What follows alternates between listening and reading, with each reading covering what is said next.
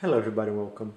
I have received what was missing to finish building my silent NAS, and these are two mini-SAS cables. They are internal, so one mini-SAS plug to four SAS ports. It's a fourth breakout cable, and that's what I need to use on the IBM SAS card. As you can see, the cable looks very nice, and each port is labeled, so it's gonna be easy to have the base properly numbered once I have everything set up.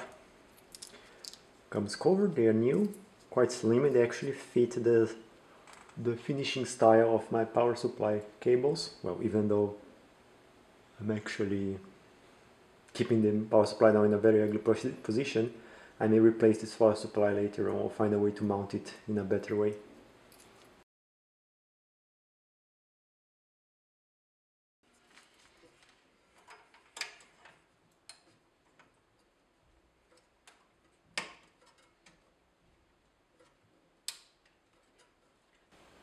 So let's now connect the first bay.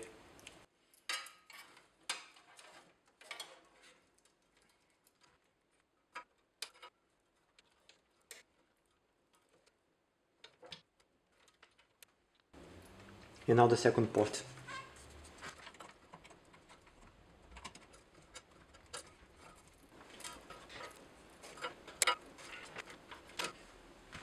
Everything is connected, it's time now to test.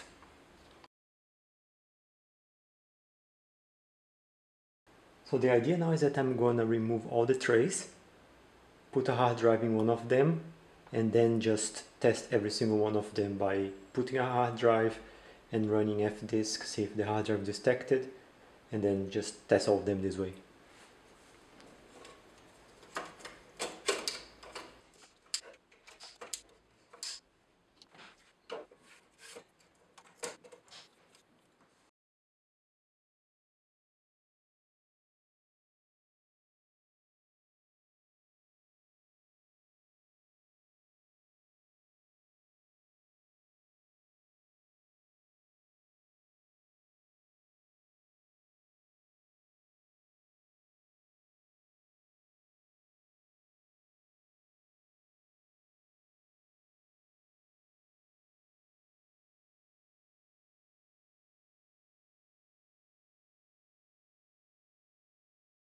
So all bays work, and I'm just waiting for my hard drives to arrive.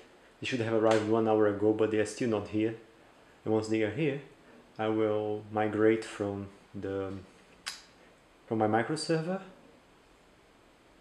to the new server, making a new installation, restoring from backup, and then creating a new volume with new encryption features and RAID Z2. And once this is all done, I will just copy the files over, burning the disks. Oh, actually burn the disks in first, then copy the files over. And once this is all done, the old server is gonna go for sale, and I'll be with my new setup.